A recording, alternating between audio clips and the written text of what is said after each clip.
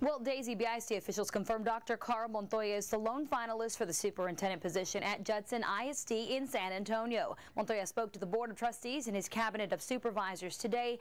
By law, Judson ISD must allow a 21-day waiting period before officially hiring Montoya. The superintendent has been at BISD for a total of 8 years, the last 4 as the top leader.